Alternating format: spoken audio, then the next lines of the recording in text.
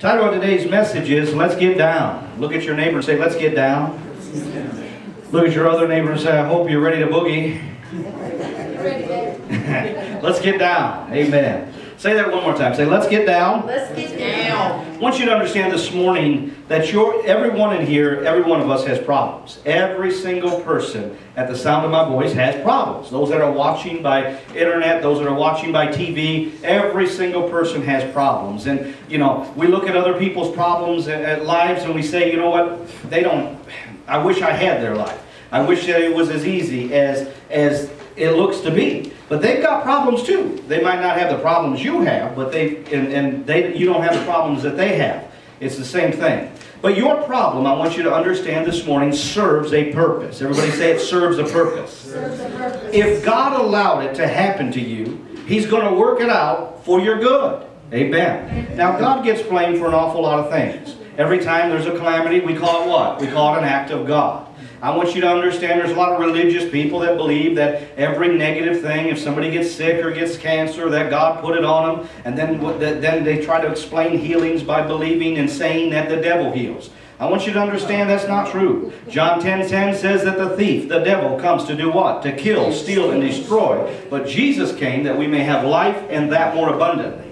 You see, God looks at things totally different than we do. Amen. God looks at things totally different than we do. Even death is the most dreaded thing that human beings can face. I mean, right? We just hate it. We despise it. We don't like the idea of it. But God, the Bible says, sees it as something precious. Precious in the sight of God is the death of His saints because we're going home. Amen. Amen. We're going home. Amen. Praise the Lord. And our lives are so small here in comparison to eternity. Let me give you an example. Years ago, there was a story of this young girl that was dying. She was maybe less than 7 years old, maybe even younger than that. But she had a disease and she was in a children's hospital and she was dying. How many of you know that God appears in the form of men many times through angels? Angels appear in the form of people, men and women.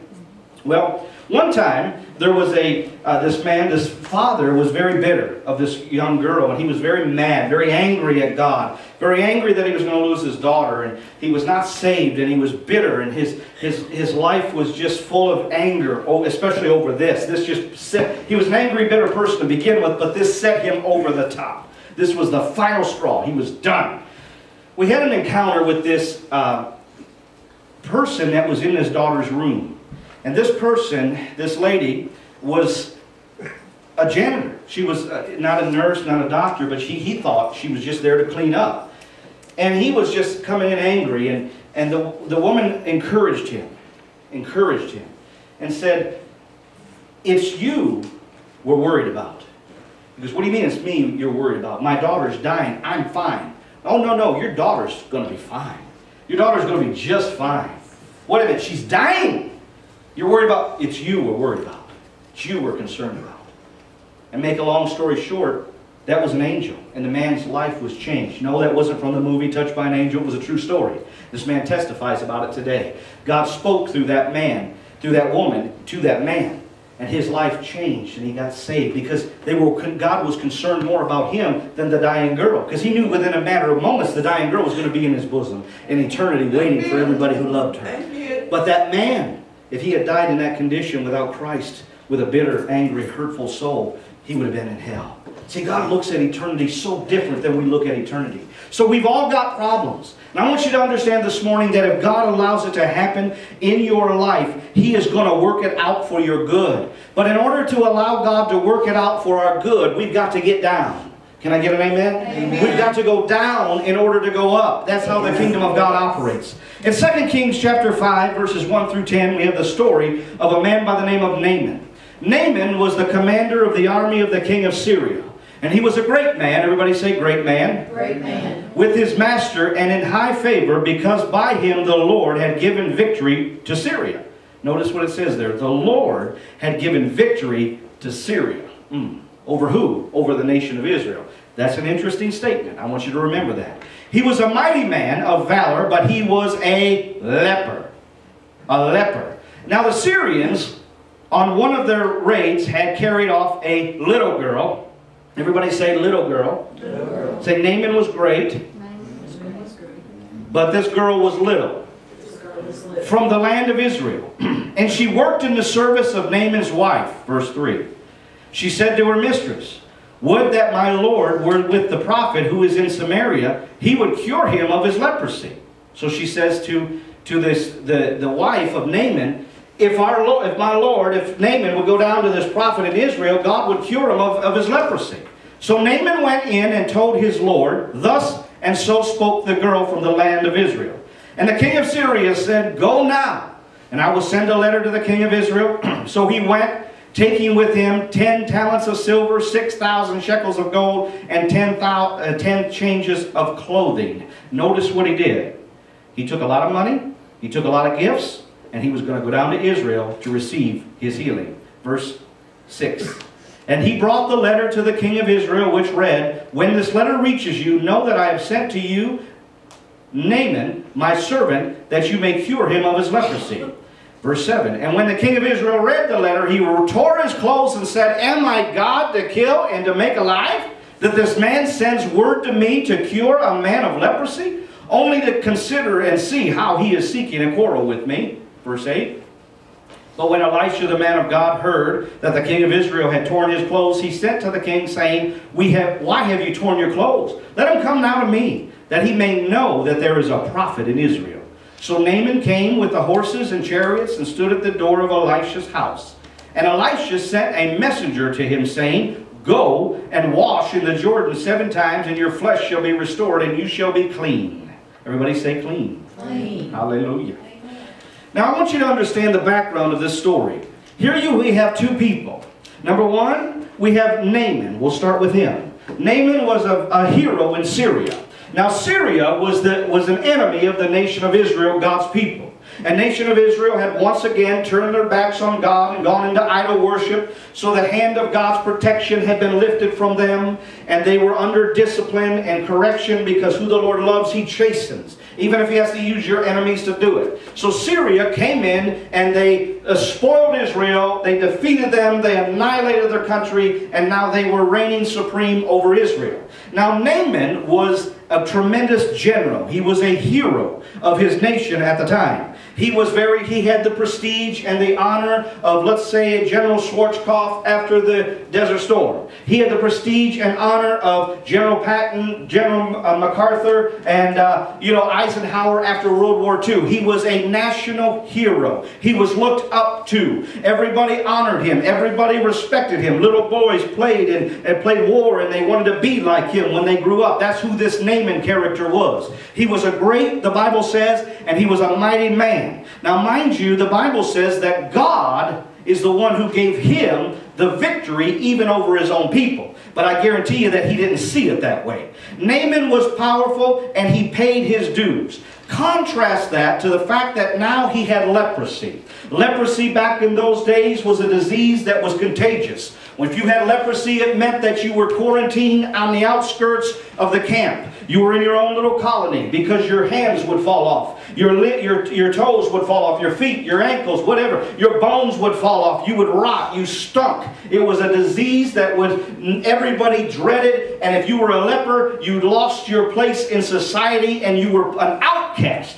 You were put on the outskirts of town. Everybody would rather have died instantly than to be a leper. So here was Naaman. Now Naaman had, in the spoils of war, had stolen a little Israelite girl. Now she was not a little girl, meaning like she was a juvenile, but the Bible says that she was little. How many of you know that when God puts something in the Bible, puts something in His Word, He does it on purpose? When He said Naaman was great, He meant that Naaman was mighty. He had a lot of prestige. But this girl, this young lady, was little. That means that she was not a head servant. She was not a mid-level management servant. She was the lowest of all servants.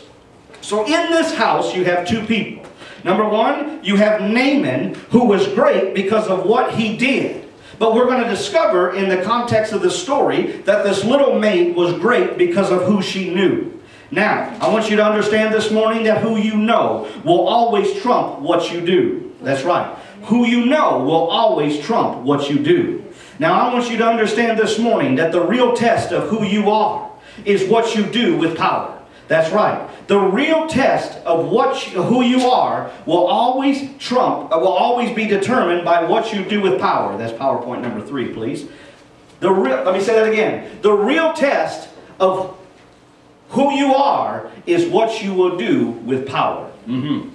Does it go to your head? Does it change you? Do you use it to your advantage, or do you use it to make other people's lives better? You see, weakness is not a determination of who you are. Because in weakness we have no options. But when you have power, you hold the cards. You have all the options in the world. And see, the answer to Naaman's problem, this great powerful man, was in his own house.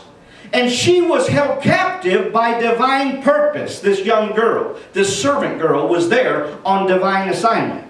And her problem served a purpose. Just like your problems right now, if you will allow God to let them, serve a purpose. You're not in the situation you're in by accident. God understands what you're going through. God is going to deliver you through it. There is a guarantee in His Word in regards to that. But in the meantime, we've got to understand that your problem, your dilemma, your situation, where you're at, serves a purpose. I want you to remember Samson. Long before Samson ever took the jawbone of a donkey and killed 1,000 Philistines, that donkey had to die. You can't get a jawbone off of a donkey very easily unless it's dead. That donkey had to die. Long before Zacchaeus ever climbed that tree so he could see Jesus, somebody had to plant that tree. I'm here to tell you that the provision to your problem has already been established. The ram has already been sacrificed. I'm here to tell you that the blood has already been shed, the way has already been made, the mountain has already been moved. I'm here to tell you, hallelujah, that God is in your tomorrow as surely as you are in your today, and as surely as you have been in your yesterday.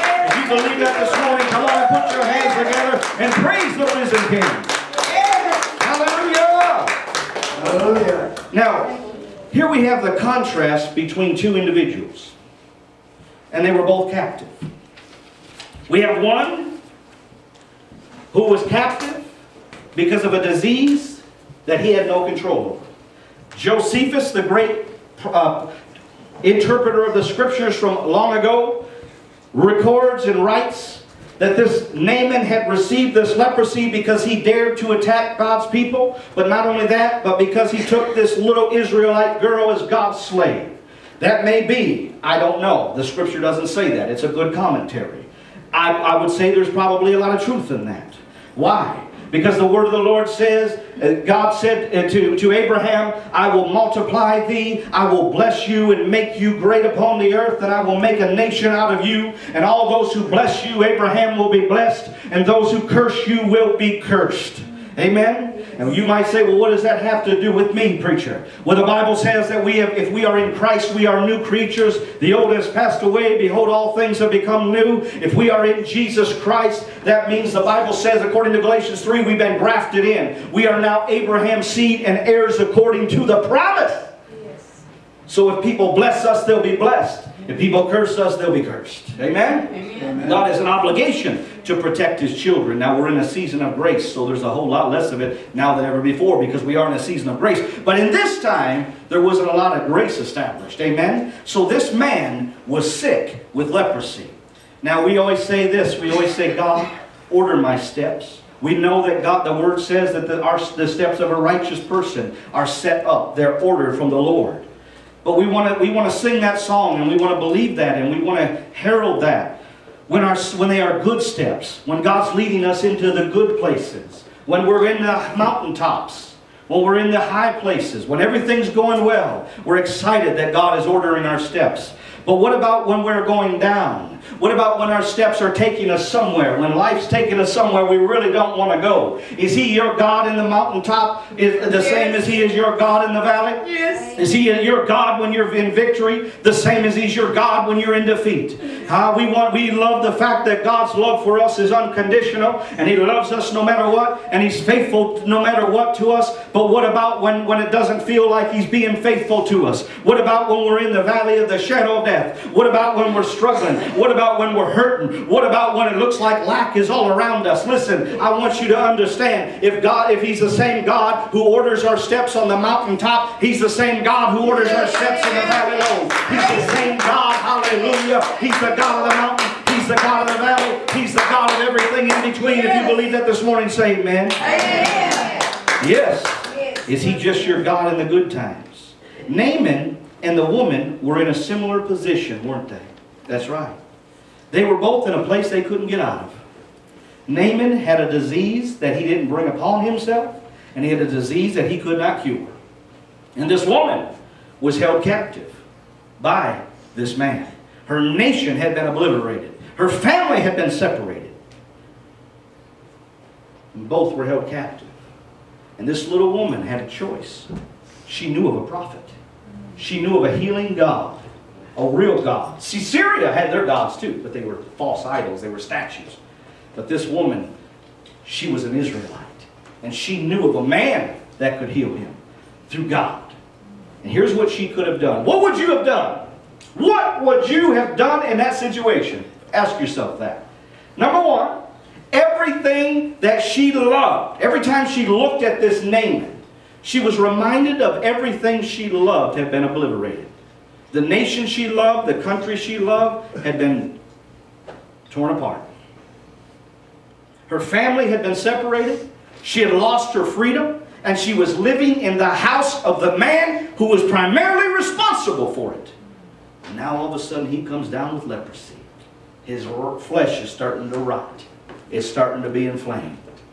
I mean, most people would have probably said, no matter how spiritual we are, we probably would have said, good. He deserves it. I hope I'm there when he finally gets cast out of this house and loses his position and ends up out into the colony of lepers. Because this is what he deserves. I'm here to tell you this morning that Naaman is fortunate.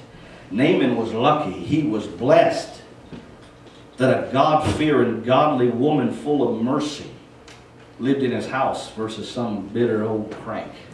Amen? Amen. He was fortunate. Here's the thing. She could have held back. When we hold back on what we could do, hear me, when we hold back on what we could do, God holds back on what He can do. Because God is a God of mercy. While we were yet sinners, Christ died for me. Huh? We're supposed to be a people that go the extra mile. We're supposed to be a people that love those who spite us, love our enemies. And when we hold back on what we could do, God holds back on what He can do. And until we learn to be merciful, we'll never be mighty. And your greatest test, hear me out, church, your greatest test might be how you handle the person that you hate.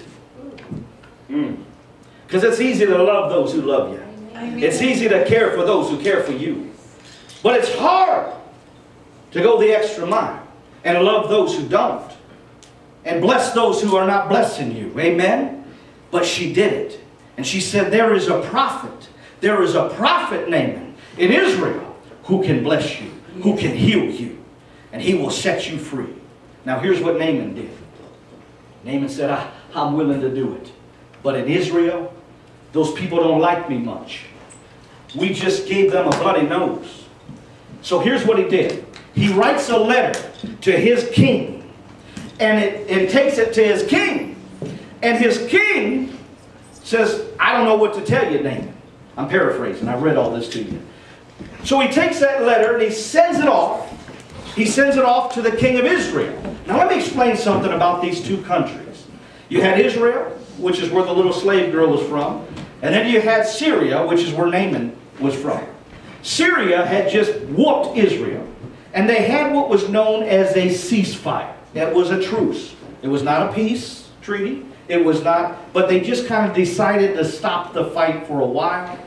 They came to a truce, and they kind of did not like each other. Very similar to what's happened on the Korean Peninsula about 60 years ago. From what I understand, there was never a peace agreement there. It was a truce and a ceasefire. And I think recently they've done something with peace in regards to it between the two countries.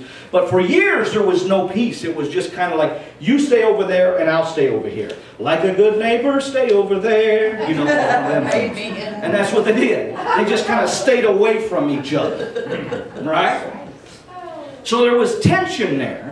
And at any moment it could erupt again. And you better believe that Israel was raising their army up, figuring out what they did wrong, figuring out, instead of getting right with God and on their face before God, to go down, to get down with God so they could rise up again. They didn't do that. They didn't think about that. They were probably just rebuilding their army and pridefully saying, we will get them back. We will get them back. Yeah, God would help you and make it a lot easier and quicker if you would go that route, but you won't. So anyways, what they did is they were angry with each other. There was tension there. So now Naaman has his king send a letter to the king of Israel, and you saw the reaction of the king of Israel. He tore his clothes. He got so mad. He said, the nerve of this guy came in here and did all this to us, and now who does he think I am? Who does he think that I am, that I can heal him? Am I God? You see, here's Naaman's mistake.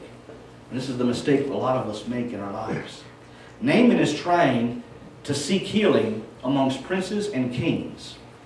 And God is going to do it through preachers and a maid. Amen. Hallelujah. You see, it wasn't an attack of Satan, but this was a sovereign move of God in Naaman's life to bring him to his destiny. Had Naaman not been afflicted, had he not gotten leprosy, he would have never found the God of Israel. Right? Amen. Because the door to your deliverance, the door to your healing, the door to your victory, the door to your promotion, the door to your next level is always through the door of humility. That's the only way. And God exemplified this to us in Scriptures. We see it in His example. When Jesus ministered to the woman that was caught in adultery, what did He do?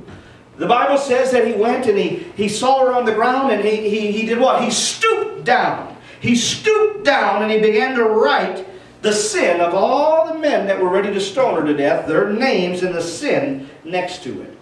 He stooped down. He humbled Himself. The night of the Last Supper, when Jesus was trying to set the example that He was going to the cross, the Bible says that He took off His ephod, He took off not His ephod, but His mantle, and He put a towel around His waist, and He stooped down, and He began to wash the disciples' feet. The way to up is always down.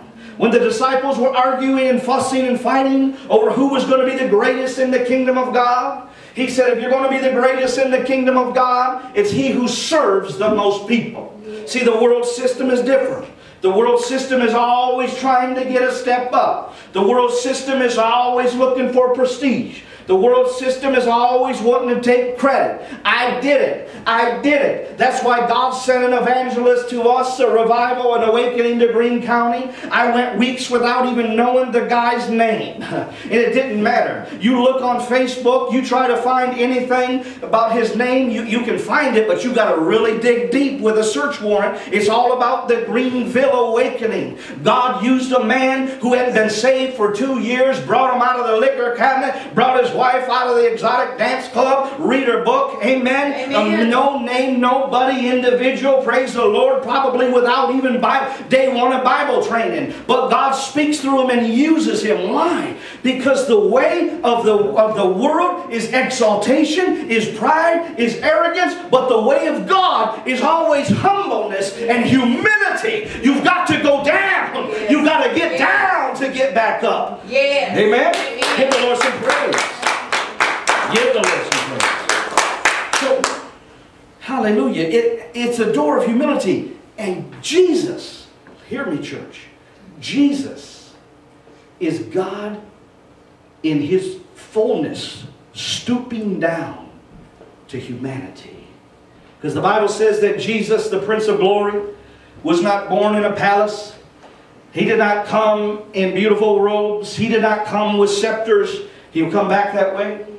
He did not come in glory. But the Bible says that He humbled Himself. He stripped Himself. He laid his glory down. He laid his position down. He laid his title down. And he was born amongst the poorest of the poor and lived as the poorest of the poor, because the way to going up is always going down in the kingdom of God. Can I get an amen? Can I get an amen? It's always going up. You must go down. Hallelujah. And Naaman was used to giving orders and not taking orders. Naaman had probably never been in this position since he was a corporal in the army. Never been in this position, ever. And he probably skipped all those steps because he probably had a ticket to the top, because he was so gifted and so special. Amen? He probably went to their military academies and skipped all those lower ranks. Amen. Now here's the thing. So now, here's what he has to do. He has to go to the prophet of God in order to get his healing. Huh. And he goes down to the house of Elisha because he tries his level. He tries to do it his way. He tries to rely on his education. He tries to rely on his resume. He tries to rely on his wisdom. He tries to rely on his people. And God says, they said, we're not God. We don't have a thing to do with it. How desperate that moment must have been when you've realized that everything you built, God wasn't in it.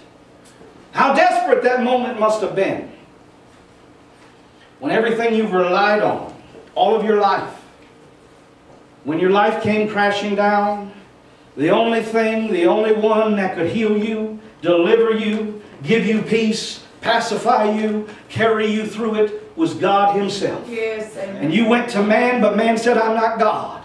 You went to mama and daddy and they said, we love you, but only God can help you. This is where Naaman was. Naaman had to be scratching his head. He had to be confused. Because all of his training, all of his resume, everything he was, everything he knew was going to fail him now. None of it could help him. The only thing that could help him was some jack-legged preacher, some little country preacher out in the middle of nowhere by the name of Elisha. Right. So here's this man who is now high and lifted up and has to go out in the country. And I'm not saying that derogatory about Elisha. He and Elijah were country preachers, man. In fact, when Elijah, his predecessor, Elisha, came before King Ahab and Jezebel, they said, who is this hick? I mean, who is this country bumpkin, so to speak? That's what he was. And God used him. And then he went on and God turned it over to Elisha. And when he found Elisha, Elisha was plowing a field. These were simple, common people that God raised up. And so here comes Naaman. And he comes into Israel. And he comes in with his entourage. Today it would have been all the black SUVs with the sirens and the four-way lights flashing. We're here, we're big, we're popular, we're important, we're important, we're important, look at us. And all the guys got out with their suits and their guns in it. The entourage would have come and they would have scoped out the area with their car. All clear, all clear. And they knock on the prophet's door. And the prophet said, oh, Naaman's here. Naaman's here. Oh, I heard about this Naaman. I want to get his autograph. And the prophet goes high-stepping down there and opens the door and says, oh, Naaman, what an honor that you're here in my church. Let me give you the best seat in the house. Is that what happened? The Bible says that Elisha sent his servant. I'm busy. You deal with him. So the servant goes, knocks on the door. And there's Naaman. Are you Elisha? No. Sorry to disappoint you, but he ain't much better. Can I help me? Can I help me? Do you know who I am? Yeah, you're that Naaman guy, right? Yeah. You're the guy with the leprosy. Well, that's not how I wanted to be addressed. Well, it is you, right? You have leprosy, don't you? Uh-huh. Now I'm a leper. I used to be great. I used to be a general. I used to be all of that. Now I'm a leper. People used to throng to me. People used to adore me. People used to want to lift me up and get my autograph. They wanted their children to be like me. Now nobody wants to be around me because I might touch them and give them leprosy. And here I am out in the middle of Israel, in the country. And I can't even get the prophet to come to the door. He sends his servant. Let's look at the levels Naaman had to go down. He had to go down. You want me to stop doing that, don't you? Man, I was so good when I used to be in college and I'd go in the clubs and I'd go out there on the dance floor. Man, I was so good, everybody just scattered, you know. They just gave me the... I don't know if that's why they were scattering, but they said, "Look, get away from this freak." This geek over here, you know. So, but listen, let's look at the levels he had to go down. The first thing he had to do is he had to go down to the servant girl because he heard that she knew of a prophet. So he had to come down to the servant girl. Then the next thing he had to do is he had to go down to his own king and say, "I need you to do something for me." So then the king says, "I can't. You got to go into Israel. I can't make them." So then he has to go down another rung to the king of Israel. Then he goes down into Israel itself, where everybody that lived in that land despised him, hated him. He had to go down. He had to go down. Why is it that when a man or a woman finally come to a place of sobriety, or they come to a place with Christ ideally and hopefully, or even in AA, the first thing they do is you have to admit you're powerless, and then one of the steps is to go and repent, so to speak, and make amends to all the people that you have hurt. Because the way to go up is to go down first. So he has to go to Israel. Then he has to go down to the prophet. And then he has to go down. The prophet wouldn't deal with him. So now he's got to go down to the servant. And the servant tells him to go down even further. To the muddy water. And here's the thing. If you're willing to go down low enough, God will heal those issues in your life. I'll say it again. If you're willing to go down low enough, God will heal those issues in your life. Humility is always the way to exaltation. Amen. God said in His own word that I will bless those who bless you, but He also said that I will exalt the humble and I will humble the exalted. Hallelujah. Amen. Yes, that's what He said in His word. And the quickest way to go up is to go down. Whatever goes down will go up. Now the world system says what goes up must come down, but God's kingdom is an inverted kingdom. God's kingdom says if you want to be great, you must make yourself small. If you want to be if you want to go up, you must go down. If you want to be blessed, you've got to give. Everything's backwards in God's kingdom. Amen. Whatever goes down has got to come up. Unless a seed goes down into the ground, it cannot come up into a tree in a harvest. What's God trying to wash out of this man, Naaman? What's He trying to do? I mean, this guy's full of something, and God's trying to wash something out of Naaman. You know what it was? It was leprosy. And the leprosy was symbolic on the outside of the leprosy of this man's pride, arrogance, and haughtiness on the inside of who he was. And when they told him to go dip into the Jordan, that muddy river, you know what he said? "Oh, sure, I'll get right on that." He says, "No." He says, "Enough is enough." I'm just about done. He says, "Enough is enough. I'm not going to do it. I'm going home." But thank God that the Lord spoke through one little servant, because another one of His servants said this in 2 Kings 5, verse 13. He said, "But his servant came near and said to him, 'My father, it is a great word the prophet has spoken to you. Will you not do it? He has actually said to you, wash and be clean.' But before that," I'm paraphrasing it, read your Bible for yourself. Before that, the servant says to him and reminds him, "Look, you brought all of these gifts. You brought all of this money. You brought all of these things. And if the prophet had said to you, 'Give this money to the king, give this money to the house of worship, give this money to me,' surely you would have paid it in a heartbeat." So you can get out of here with all your money. You can get out of here with all your clothes. You can get out of here with everything that you came with. All you got to do is go down there and dip in that water 7 times. Come on, you're a big tough man. Go down there and do it. We'll get you a bath later. What's wrong with you? I'll tell you what was wrong with them. It was the humility of going down. Yes, amen. Yes.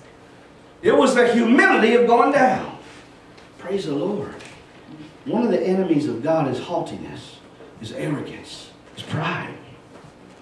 The Bible says that He will in no way cast out a broken and a contrite heart. You want to know when God's preparing and training and working on one of His servants? They'll go through seasons and seasons of humiliation.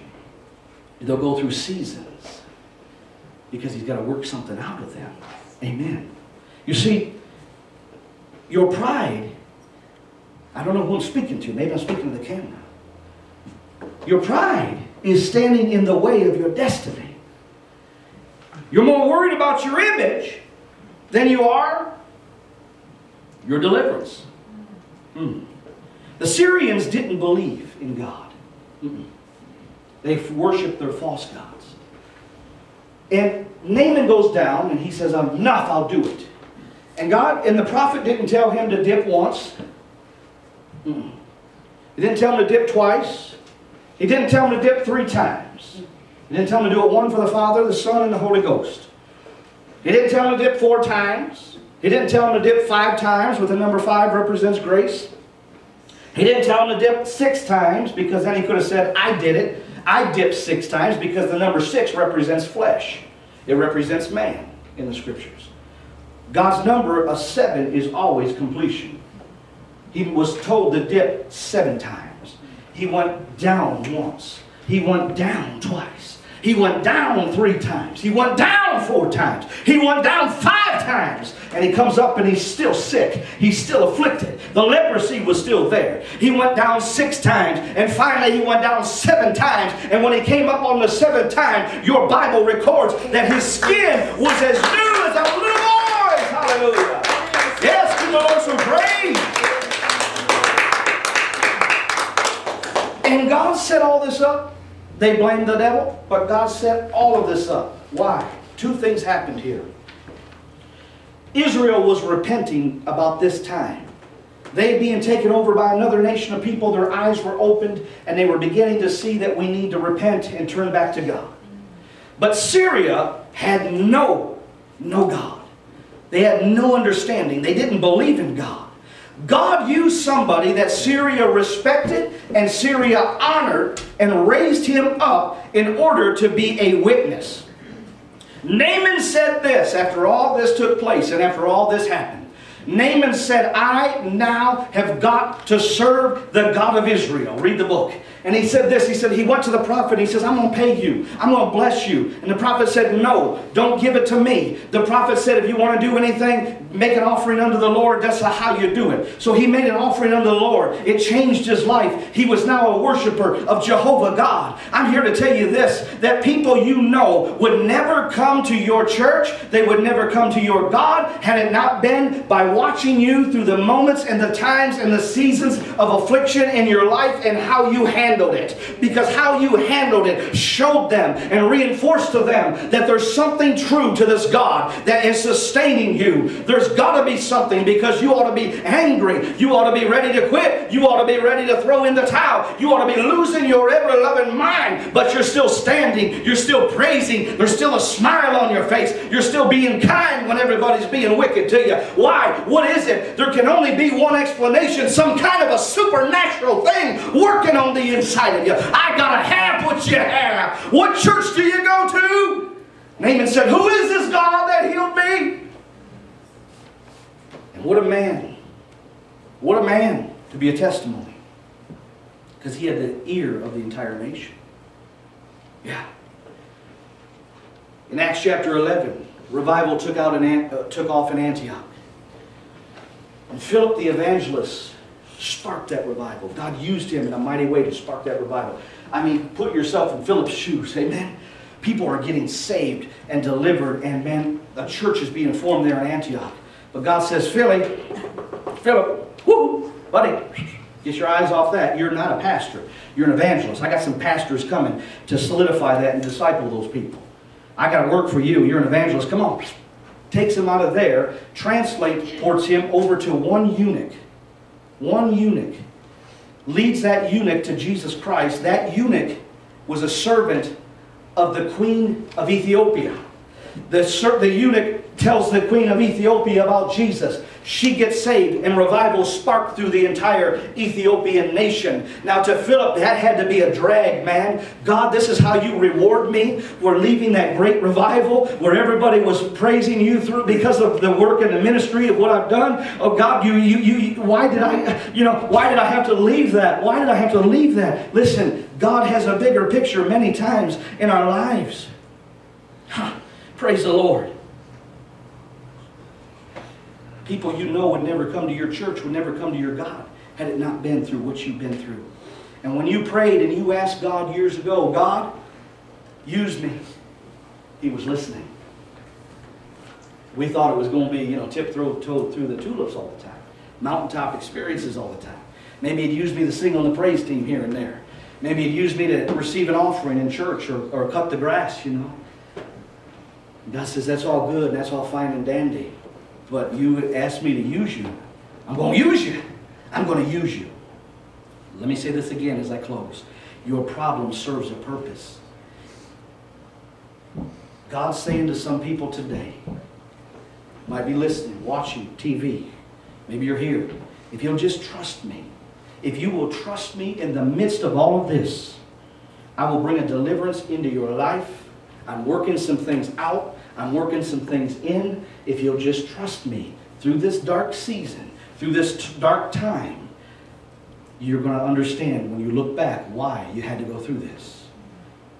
Mary Magdalene, the two Marys, when they asked Jesus to come because their brother was sick and dying.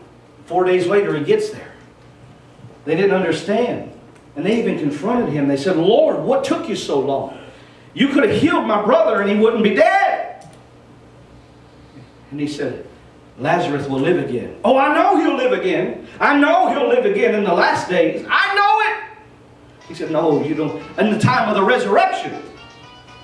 And what did Jesus say? Jesus said, I am the resurrection. Say that with me this morning. Say, I am the resurrection and the life. Now Lazarus come forth, and he was resurrected right there. And a great number of people, here's what happened in that situation. Mary and Martha quit bickering. And guess what? All the people that were laughing Jesus to shame when they said he's only sleeping, I'm going to raise him, they weren't laughing no more. Now they were believers. I want you to understand this morning that you're going to have to appear weak sometimes to win. You're going to have to dip in order to come up. You're going to have to humble yourself if God's going to bring you through. The door to your victory, the door to your deliverance, the door to everything that God has for you is always 100% of the time a door of humility. When I am weak, He is strong. When I am poor, hallelujah. Let the weak say I am strong. Let the poor say I am rich because of what the Lord has done in me. I'm here to tell you that victory is on the way. Victory is promised. Your deliverance is promised. Hallelujah. Everything you're believing for is going to come to pass. You've got to believe it. God has a purpose. It's not going to be forever, although it feels like forever. When Shadrach, Meshach, and Abednego were in the fiery furnace, and I know, I'm surprised Marty didn't remind me last week, but I had Daniel in that fiery furnace last week. No, Daniel was in the lion's den. I apologize for that one. Amen? But Shadrach, Meshach, and Abednego were in the fiery furnace, and while they were in there just for a few minutes, it must have felt like an eternity because it was so hot. But the good news of the hour is this. God brought him out. He was the fourth man in that fiery furnace. In the midst of your battles, in the midst of your affliction, in the midst of your pain, in the midst of where you are at, God, Jesus Christ, is right there with you. Hallelujah. And He's saying, Naaman, Amen. If you will humble yourself, if you will trust me, if you will go down. But God, I've already gone down. How much lower can I get? God says you've got to go lower because you're still alive. What about dignity? To hell with dignity. What about my pride? To hell with my pride. Yes. What about me, God? The fact that you're saying, what about me, God, is the fact that you're still alive. The Bible says that when Jesus went to the cross, they reviled him, but he reviled them not back. Amen. The Bible says that he said, Father, forgive them, for they know not what they do. He never spit upon them. He never cursed upon them. He was what? He was love incarnate. He was victory incarnate. He was the resurrection. He was the life. He rose from the dead, and we all benefit from it today. If you believe that this morning, come on and put your hands together and magnify the Lord. Hallelujah. Would you stand to your feet with me today?